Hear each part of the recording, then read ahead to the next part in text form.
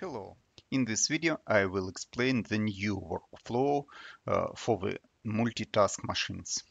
Okay, we will machine the part like this one, and our machine has two spindles, left spindle, right spindle, and two channels, milling head on the top and turret head on the bottom.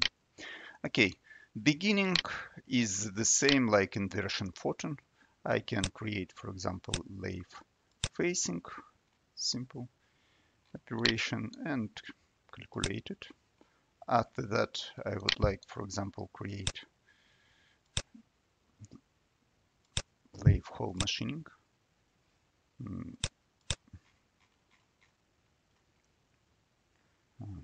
Set this one and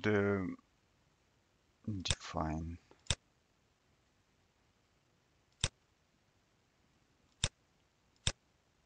and run. One moment. Then I calculate this operation. I don't calculate the links between the operation. So I run it without links. Okay. The next, I would like, for example, to make roughing.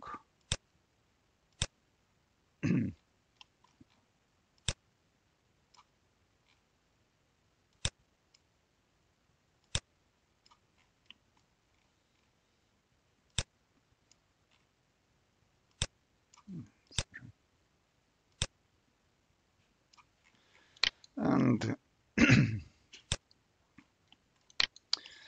that's enough for the left side. And so, because I will work with two copies of the same part, I need to make the parts. Create structure part. It's the part in the left spindle. I can even rename it left part. And I create another part. What is important here? It will be another copy of the same part. So the part of the previous operation, it's exactly the same. The workpiece is the machining result, but the location is the right spindle. So it will be here. It will be placed here. And we will have new origin also.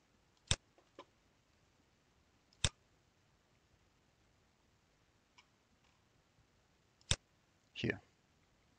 Okay, we have created the new part. So if I will check the workpiece, you can see that the workpiece for this part is the result of the all previous operation we already made.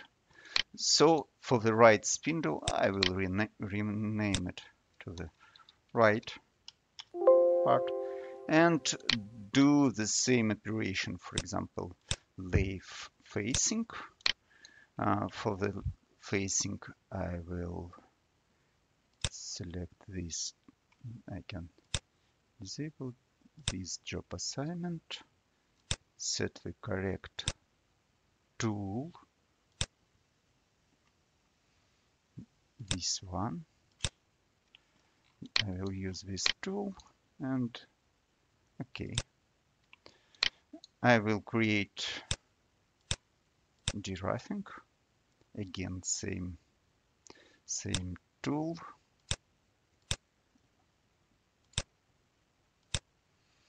And the job assignment, change the direction, edit a little bit.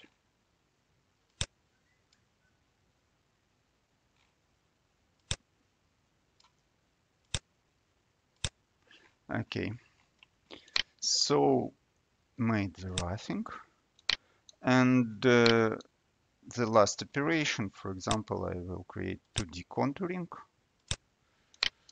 to machine this profile. Okay, for 2D contouring, I will use the tool mill spindle. offset, it will be axis 0, axis this one, create new tool, for example 10 millimeters diameter, 50 millimeters length, cylindrical wheel, and air hung. Okay, that's good. And define the job assignment. This curve, this bottom level, this one top level, and side of machining, and this one, and offset. Okay, I can run it. So I can go to simulation and check the result we have. So right now it's calculated without approaches. Facing, drilling, roughing in the left spindle,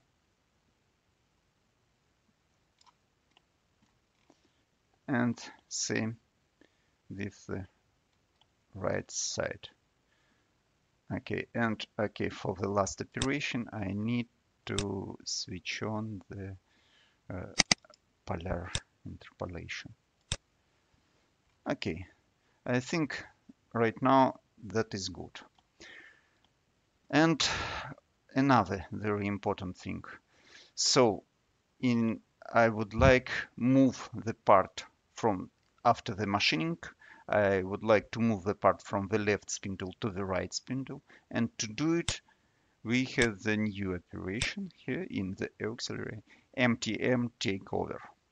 This operation takes the new place from the next part from the right and move the current workpiece left to the next to the right. That's all. And also I would like to remove the ready part from the right spindle. I will use pick and place operation for that. I can even rename it to remove ready part, and there is the remove part. It's important for the simulation, so I added all these operations created. That's okay. So the next stage, right now we prepared the total machining sequence for the part step by step, and the workpiece or the part will be moved from the one operation to the next one. But because we have two copies of the part, we need to reorder the machining process. So I switch on this sequencing mode and reorder the operation how I would like to machine it. Okay, facing is the first, it's okay for me. Drilling also, but after that I would like to make the facing in the right spindle, roughing in the right spindle. After that I would like to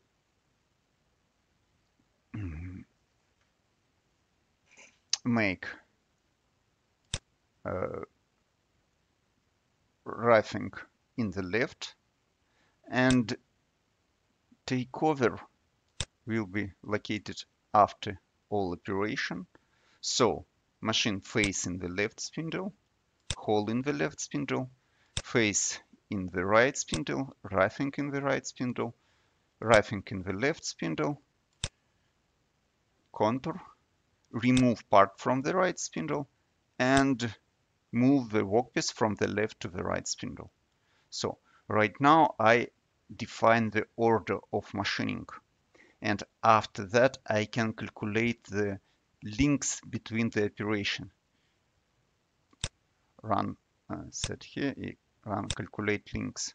So we have the lines here, and you can see the lines here.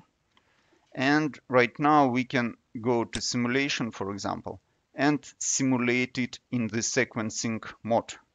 So how it will be machined without synchronous machining. Okay, let's check. Facing here, it's okay. Drilling. Okay. Facing here.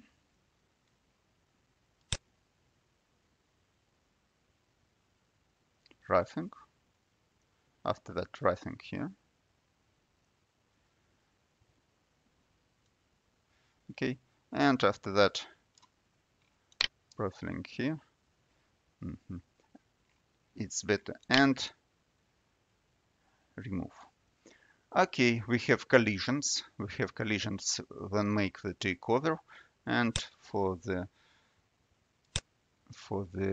2D contouring, I would like to enable deleted chips.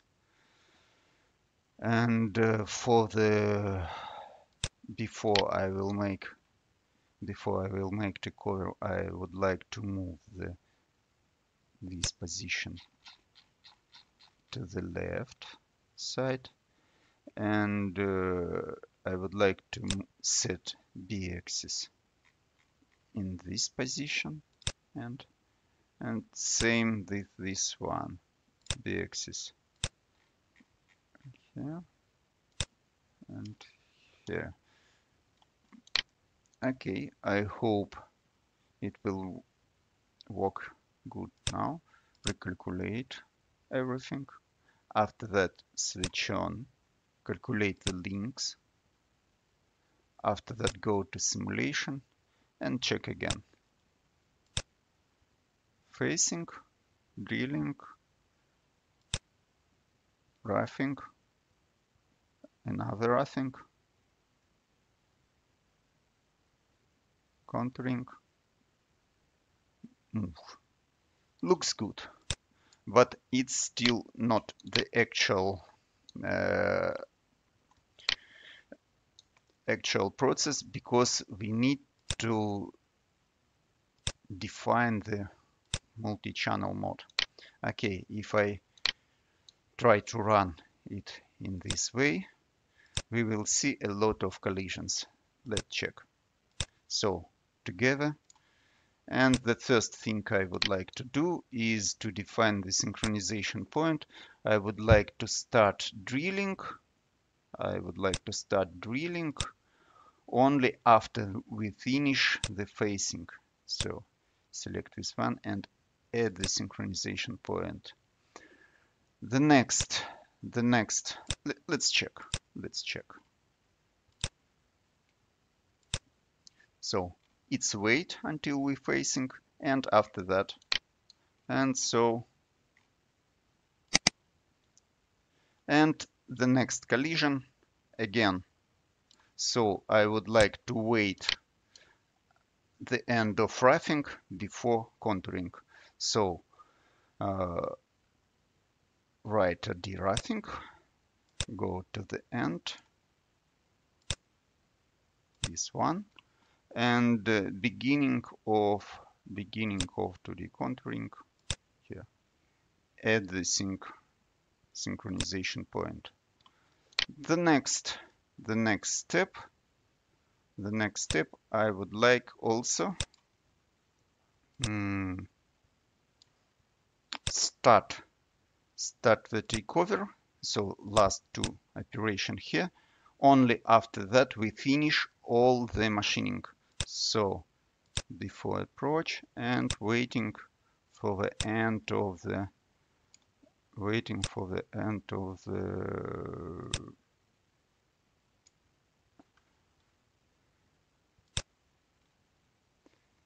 this one and takeover approach and add the. Let's check the simulation. reset workpiece and try to do it. Waiting here. Okay, it wait quite long time, so we can reduce the feed rate for the drilling, for example, to optimize the tool lifetime. Okay, after that profiling and 2D contouring, and in the end finish this one and take over. Okay, we can see the collision, and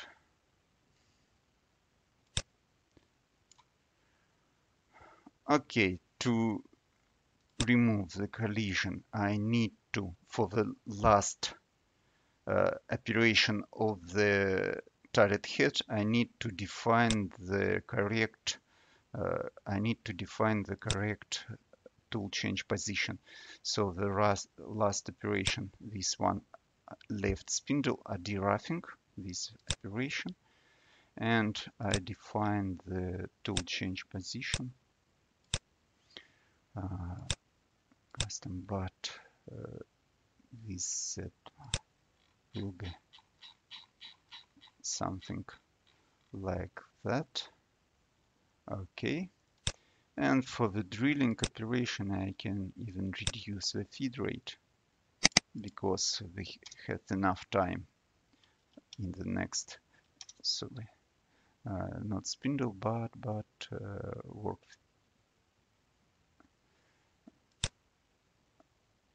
Okay, it's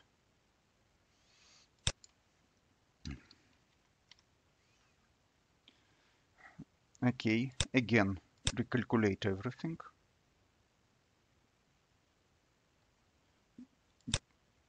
Switch on sequencing, calculate the links, go to simulation, check, and right now set and simulate it.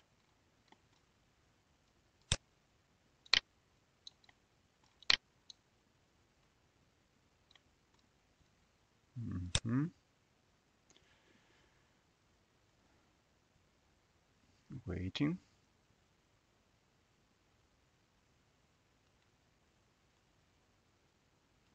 Drilling here.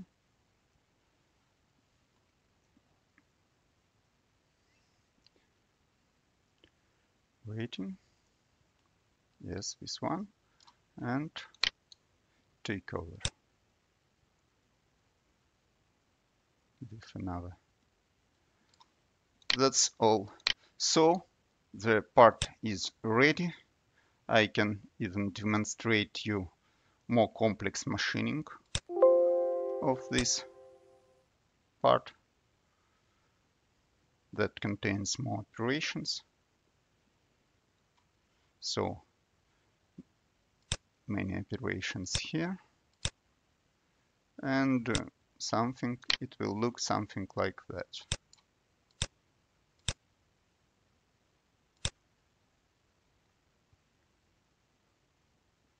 Collision. Okay. So I would like to repeat again the main stages of the workflow. First of all, you need to develop the process in the simple way for the first part and for the part in the second spindle. After that, you need to reorder the parts in the sequencing mode, and after that you need to add the synchronization points and check everything in simulation. So the simulation can work in three modes: simple mode, sequencing mode, and the synchronization mode, and you can check your process in every this mode. Thank you very much for your attention.